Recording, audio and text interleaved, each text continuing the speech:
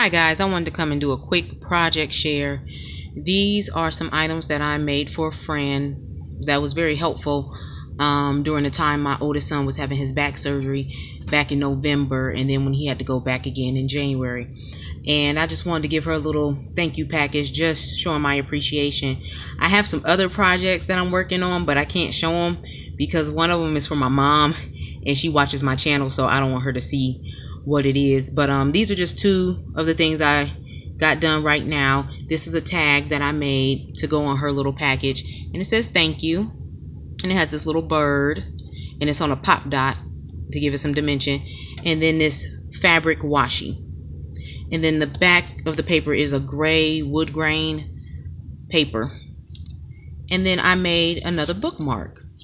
Her name starts with an A, so I used this beautiful A right here. And then of course I'm using that paisley paper that I like. I use this in another project.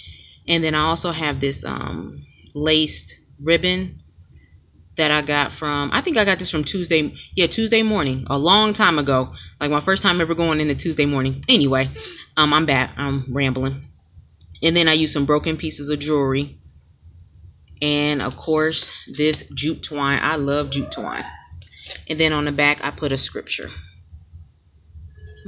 And these are just some of the items that I use. So here's that ribbon from Tuesday morning.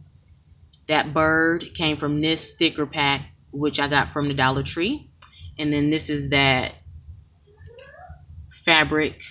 If you hear noise, guys, that's my oldest son upstairs. He is excited, so he's making his happy noises. This is fabric washi tape. And then this is the stamp that I used. And this fabric washi tape I got from the Dollar Tree a long time ago. And then this thank you stamp I got a long time ago at Pakistan. So that's that, guys. I just wanted to show you all that. And I'll be back with some more project shares. Bye.